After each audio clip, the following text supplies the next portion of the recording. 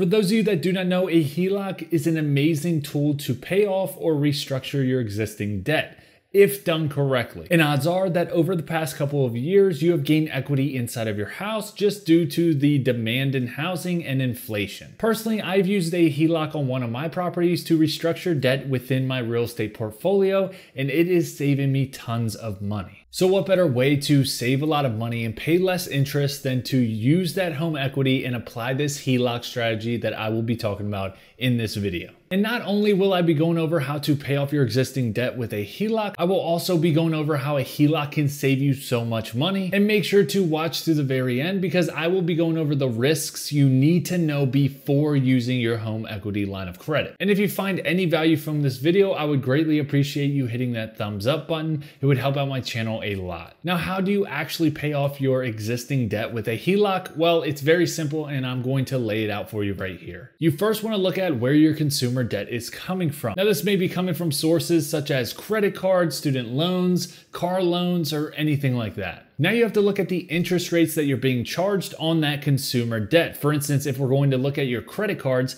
that could be well into the 20% that they're charging you, which is honestly ridiculous. Then from your line of credit, you will write a check to yourself. Once it hits your bank and it's active to be used, you will then use that money in order to pay off your consumer debt. And now you don't have that consumer debt, but you do have a balance on your HELOC that you're responsible for and you need to pay back. This is no way, shape, or form a hack or a trick to get rid of your debt. This is a way to limit the amount of interest that gets charged to you so that you can keep more of your hard-earned money in your pockets. Now, I want to make something very crystal clear. If you use a HELOC to pay off your existing debt, you did not pay off that debt. You restructured that debt and you transferred it from that consumer debt that's charging you loads of interest to a HELOC, which charges you less interest. In turn, you did not pay off that debt. You owe the same amount that you did before. But now you set yourself up to make a plan, take action, and pay off that debt so much faster. Now, how do you know if you should be using a HELOC in order to pay off your consumer debt? One of the best times to use a HELOC to pay off your existing debt is when the interest rate is lower than whatever that consumer debt is charging you. For instance, let's say you have a car loan for $10,000 and the interest rate is 10% over 60 years. Your monthly payment is going to be $212.47 and you would pay $2,748.23 over the total life of the loan in total interest payments. That would bring your total investment over the whole life of the loan to $12,748.23. Let's say instead you use a home equity line of credit with 7% interest and that $10,000 on it from buying that car. With the same monthly payment of $212.47 a month, you will only have to pay $1,923.19 of interest, which is about $825 less over the whole course of the loan. Now, is that crazy money? No, but it is less money that you have to pay and more money in your pockets. It is also better to use a HELOC when restructuring your compound interest debt. For example, credit card debt is compound interest debt. Compound interest is calculated on the principal amount and the accumulated interest of previous periods, and thus can be regarded as interest on interest. So credit card companies thought, hey, they're paying interest on the money that they use. That's not good enough. So let's go ahead and have them pay interest on their interest on the money that they use. How lucky are we? To understand it a little bit better, here is a graph that I wanted to show you so I can explain it a little bit better. Now, as you can see, you have compound interest and you have simple interest. Simple interest is what a home equity line of credit typically charges, and compound interest is other consumer debt such as credit cards. So simple interest only charges the amount that you use. So as you can see in year one, let's say you use $5,000, you would have to pay $250 at the end of the year of interest, and your account balance would be $5,250. Now, if you move into year two, your principal amount is still $5,000. It's not the $5,250.